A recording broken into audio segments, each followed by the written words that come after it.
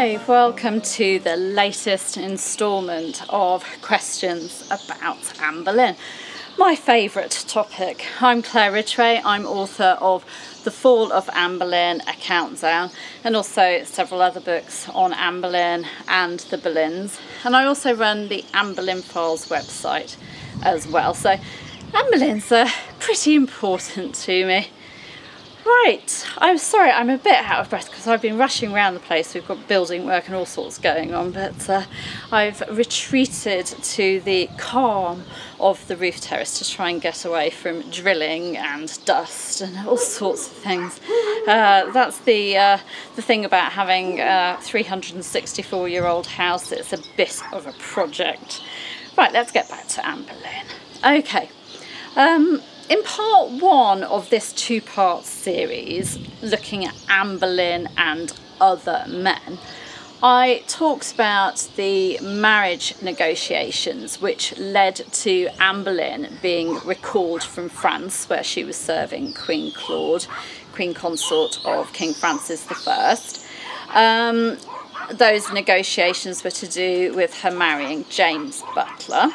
And then I talked about her rather short-lived romance with Henry Percy, who was the son and heir of the Earl of Northumberland, a romance that got broken up by Cardinal Wolsey and Henry's father, the Earl of Northumberland. I'll give you a link to see that video because really you ought to watch that one first. I mean, they do stand alone, but really they are in chronological order. So today I'm going to talk about the other men that have been linked to Anne Boleyn, men other than obviously the main man in her life, King Henry VIII. Now the next man that Anne's name was linked to after Henry Percy was poet and diplomat Sir Thomas Wyatt the Elder. And we call him Sir Thomas Wyatt the Elder because there was another Sir Thomas Wyatt, his son, who was a rebel in Queen Mary I's reign, who led Wyatt's rebellion and was subsequently executed. So we're not talking about that one, we're talking about his father, Sir Thomas Wyatt the Elder, who was a famous Tudor poet and was also an ambassador for Henry VIII. Now, Wyatt had been brought up at Allington Castle, which is in Kent, and it's not far at all from Hever Castle, which of course was Anne Boleyn's family home. We don't know whether before she went to France whether she had sort of much contact with the Wyatts, but she surely would have known the family. Now, Thomas Wyatt married Elizabeth Brooke, who was daughter of Lord Cobham, in 1520. And the couple had a son, Thomas Wyatt the Younger, in 1521. However, this marriage between Thomas and Elizabeth was not a happy one at all. And according to Wyatt's grandson, George Wyatt, who wrote a sympathetic biography of Anne Boleyn in Queen Elizabeth I's reign, Thomas Wyatt fell in love with Anne Boleyn sometime after her return to the English court, sometime after she made her debut at the court in 1522. George Wyatt wrote that when Wyatt saw Anne, this new beauty, he was surprised somewhat with the sight thereof, and that he could gladly yield to be tied forever with the knot of her love. Now, Anne was probably involved with Henry Percy at this time, and Wyatt wasn't free to be tied to her with the knot of love forever anyway, because he was married to Elizabeth Brooke. Unhappily, but he was married. Somewhere between 1524 and 1526, historians argue over this, Anne Boleyn began to be pursued by King Henry VIII, another married man. George Wyatt tells a very interesting story, a sort of family anecdote concerning Thomas Wyatt while Anne was being courted by the king. He tells of how Thomas was entertaining Anne one day as she did needlework and playfully grabbed a jewel that was hanging by a lace from her pocket. Thomas Wyatt decided to keep this jewel as a trophy and wore it around his neck, so he had something of Anne's close to him. When the king and Wyatt were playing bowls one day, they argued over a shot. Wyatt declared that it was his, but the king declared, "Wyatt, I tell thee, it is mine," as he pointed to the wood with the finger on which he wore Anne's ring, so a ring that Anne had given him. Wyatt saw the ring and replied, "And if it may like your majesty to give me leave to measure it, I hope it will be mine." And he took the jewel from around his neck and began to measure the cast with the ribbon. This angered the king, who broke up the game and went and demanded an explanation from Anne as to how Wyatt had got hold of this object, this jewel that was hers. So these two men playing bowls, but actually arguing over a woman. So look, I've got her ring. Well, look, I've got her jewel. You can just imagine it. It's a bit playgroundy, isn't it? Wyatt's poetry appears to be evidence of his love for Anne Boleyn as well. His riddle poem, "What word is that changeth not?" has the answer Anna. And in The Lover Confesseth Him in Love with Phyllis, he writes of that brunette, which is taken to refer to Anne as well. And then, of course, there's his very, very famous poem, "Whoso list to hunt," which tells of a man, Wyatt himself, hunting a deer, a hind, with little chance of success, and then having to withdraw from the hunt because of another hunter. This other hunter claims the hind for himself. And if we see Anne as the hind, which is how people do read this poem, Wyatt is talking of having to withdraw his suit, his wooing of Anne, because she is now the property of the king. "For Caesar's I am" is written on a sort of collar around this hind's neck. She's become Caesar, she's become the ruler, she's become Henry VIII, and she isn't Wyatt's, and Wyatt can have no hope of having her. So it seems that his love for her was unrequited, but then Wyatt was really in no position to woo Anne Boleyn, having a wife, Elizabeth Brooke. But then you could say that neither was Henry VIII, being married to Catherine of Aragon. Now, in May 1536, at the Fall of Anne Boleyn, Sir Thomas Wyatt was arrested and thrown into the Tower of London. However, he was never mentioned in the indictments of charges.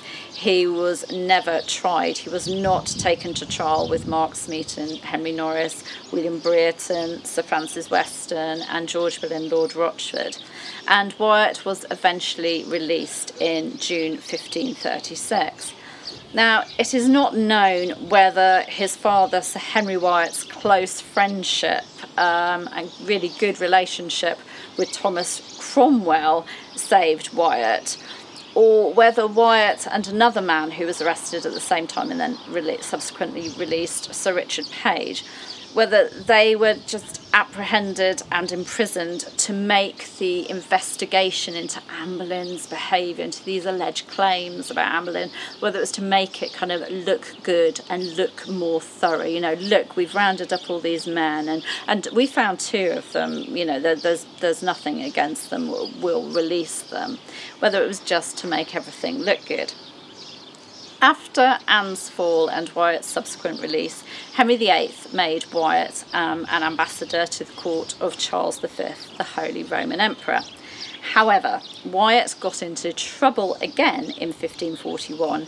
He was charged with treason for making rude comments about the king and also for dealing with Cardinal Reginald Pole, a man who had spoken out in the past against Henry VIII's annulment, a man who was seen as an enemy of Henry VIII.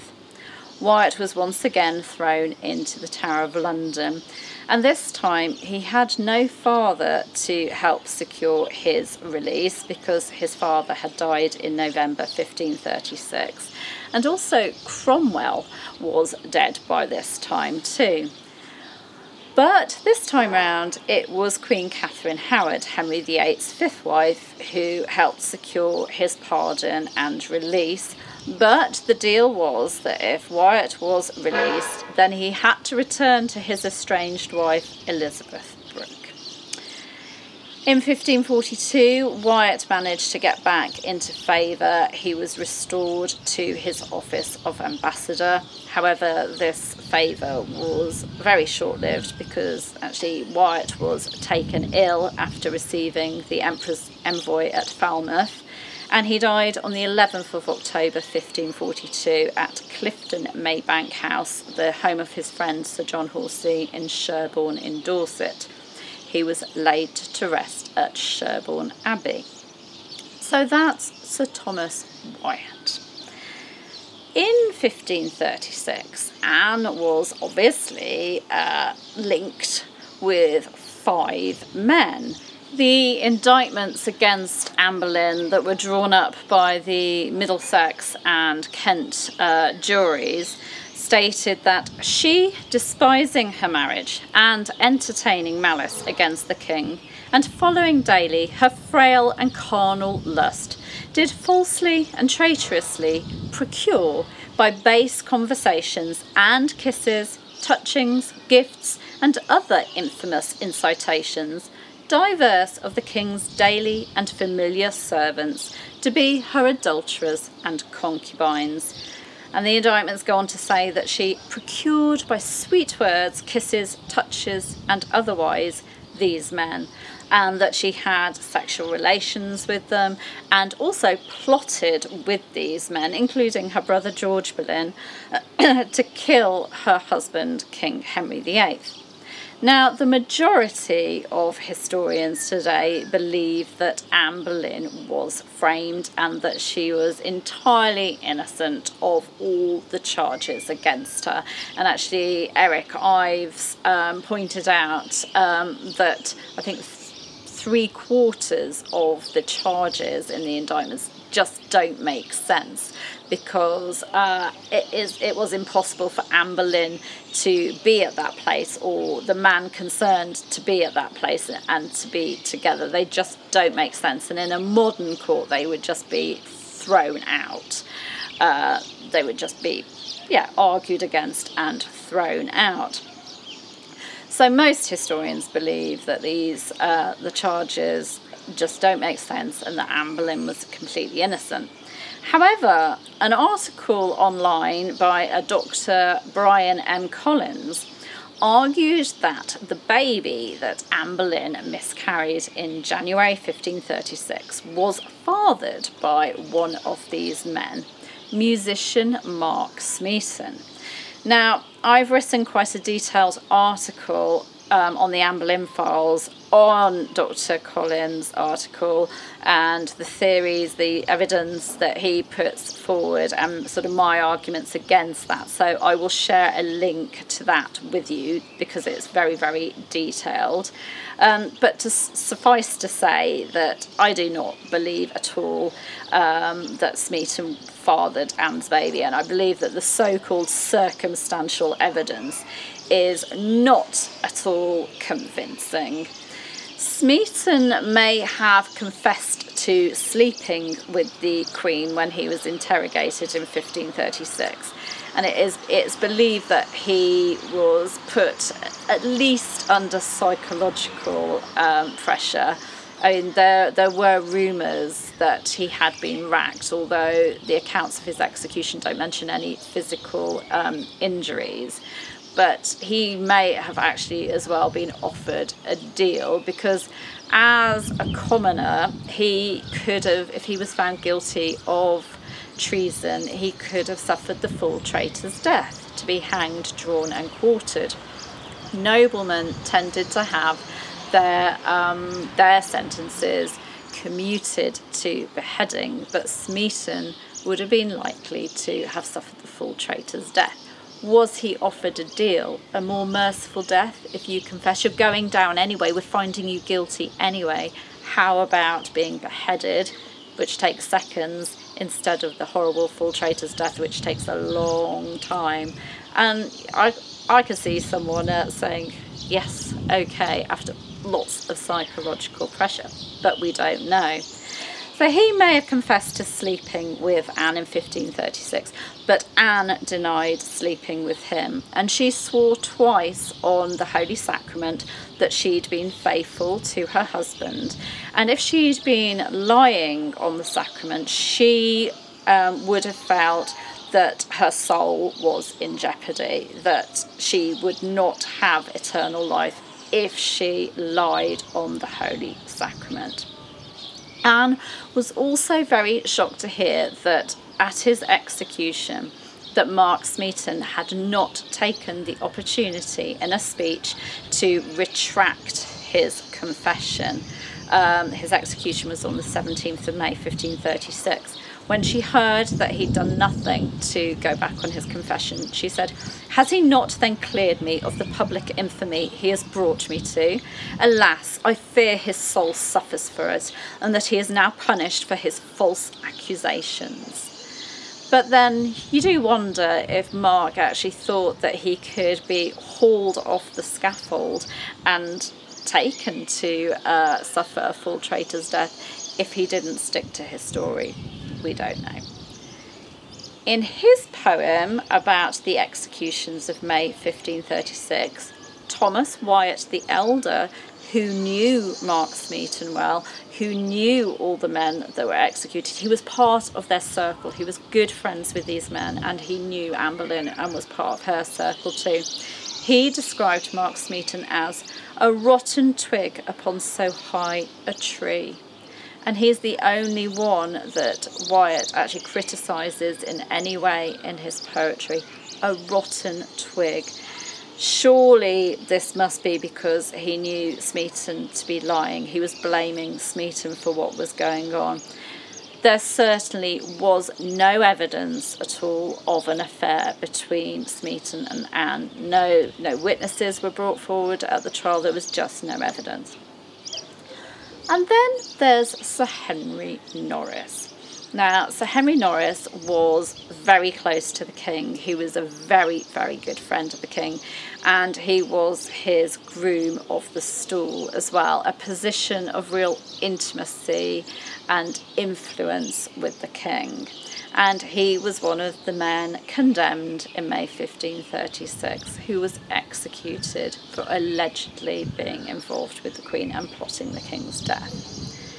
Why have I mentioned Sir Henry Norris? Well, in the author's note section of her novel, so it's a work of fiction, her novel on Anne Boleyn, A King's Obsession, Alison Weir writes of an attraction between Anne and Norris. She goes on to explain that this was suggested by the wording of her last confession. From her insistence that she had never offended with her body against the king, it might be inferred that she had offended in her heart or her thoughts, and that she secretly loved another, but had never gone so far as to consummate that love. Alison Weir then states that of the men accused with her, Norris was the likeliest of her affections. Now this is in the author's notes, so that this is Weir not talking fictionally, this is Weir talking factually. But she does say that this is just a theory, just her theory, but that it's a compelling one because we know that Norris did confess to something that he later retracted. I don't agree. I don't agree that this theory is a compelling one, and I don't agree with the evidence that Alison Weir sort of uses to back up this theory. Anne's actual words at her last confession, which were recorded in French by the Imperial Ambassador Eustace Chapuis in one of his dispatches, actually translate to, rather than she had never offended with her body, G.W. Bernard translates them more accurately to, she had not misused herself with her body towards the king. That is slightly different. She had not misused herself with her body towards the king. I think it's quite a leap to go from someone saying that they had not offended the king with their body, they had not misused their body in a way that was against the king, to mean that, well, she hadn't done it with her body, but she had done it with her heart or mind. That's a leap. That's reading far too much into it, as far as I'm concerned anyway. Anne had been accused in the indictments of offending the king with her body. She'd been accused of committing adultery, of procuring, seducing, and then having sexual relations with 5 men.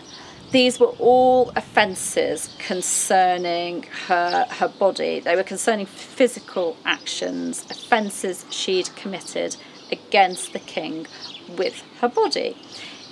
To me, it therefore stands to reason that she would answer that accusation in a confession and that she would deny it. She wasn't being accused of her heart or her mind, offending the king with her heart or mind. She was being accused of sex, of having adultery. So for me, her oath on the sacrament makes perfect sense, because she is denying the charges against her. She is swearing her innocence, and it's far too much of a leap for me to think of it as Anne thinking, well, I'll say I didn't offend him with my body because that's the truth, and I'll just hold back about the heart and mind.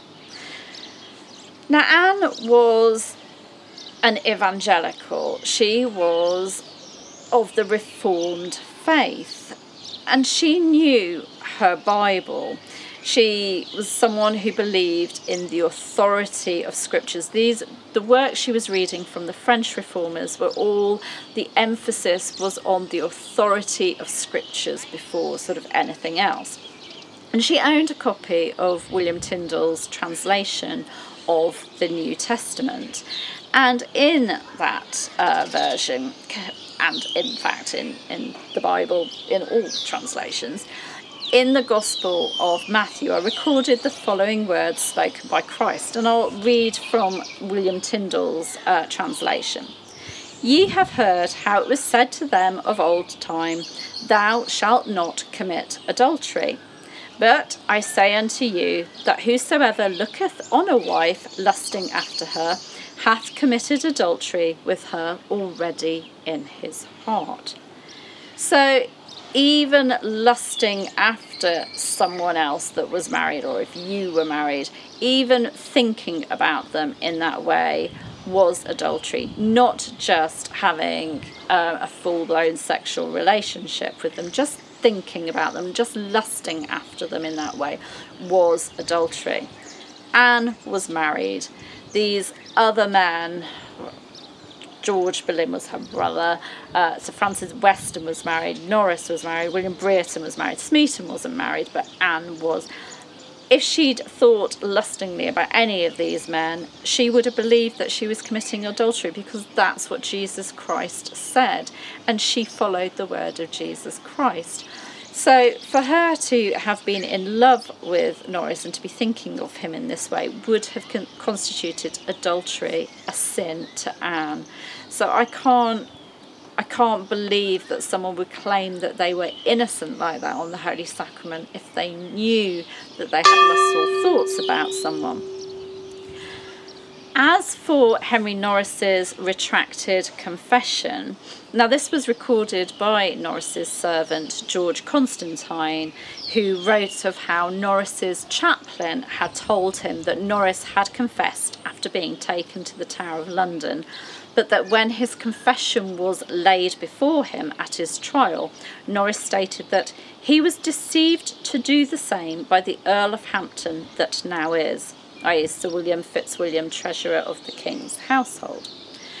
But George Constantine also writes of the king examining Norris himself on their ride back from the May Day joust in 1536, and how Norris at that time would confess no thing to the king, even though the king promised him a pardon, in case he would utter the truth. So tell me the truth, confess it, and I will pardon you, said his very good friend, the king.